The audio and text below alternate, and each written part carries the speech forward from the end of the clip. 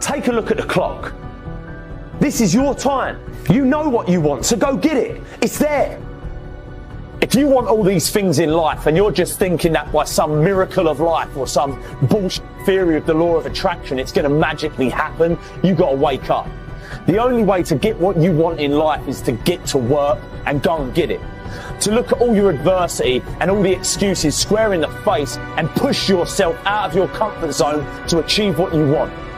Your biggest growth moments come from a place of discomfort. If you're never willing to step outside into those fears, face the unknown, and see what's on the other side of them, you'll always be wondering what could have been. You can always do more. You always have another gear, another level of performance. You can always push a little bit harder, get up a little earlier, work a little longer, spend more time with the ones you love. Whatever it is you want more of or want to be better at in your life, you have complete control over whether you get it or not. Stress, fear, and discomfort all promote growth. The more often you willingly place yourself in the uncomfortable, the more you'll find moments of progress, moments of growth.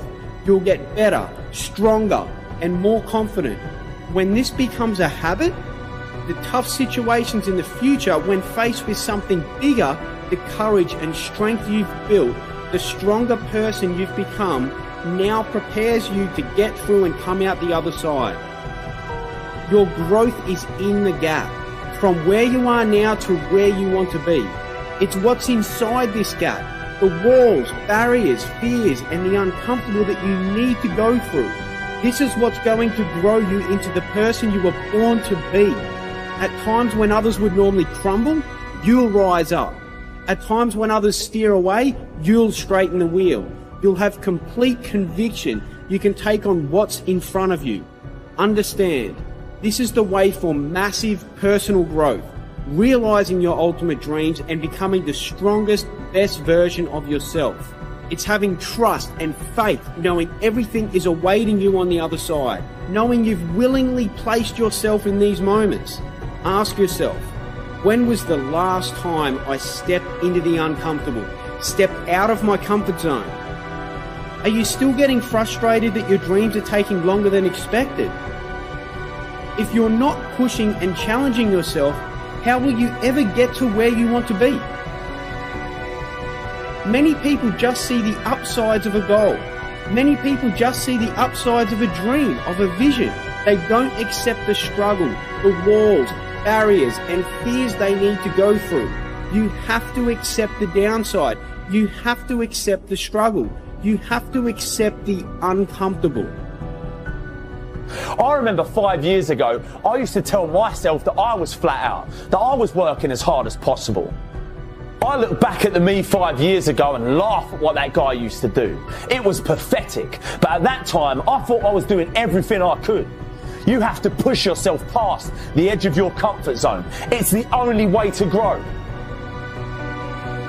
It's having a balanced perspective on the highs and lows of realizing a dream in order for you to get to where you want to be, for you to close that gap. It can't all be red roses. You need to get uncomfortable. It's not going to be handed to you. And if it were, you wouldn't have the strength, confidence, and ability to handle it. Being handed a dream or working for it is two different types of people. Which one are you?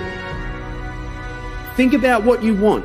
Think about where you're heading and understand that along the way there's going to be huge moments of progress, huge moments of growth, huge moments that you're going to go, oh my God, I can't believe I actually come through with this. I can't believe I got past this point. That all comes from you stepping into the uncomfortable. That comes from you stepping inside your fears.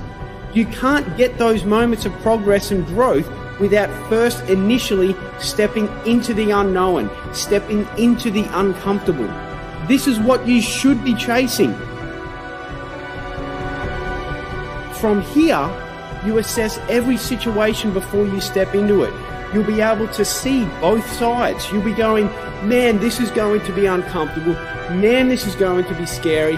Man, there is going to be a huge freaking fear of failure. But I have the trust and faith I will come out the other side, living in my new body and mind, in my dreams.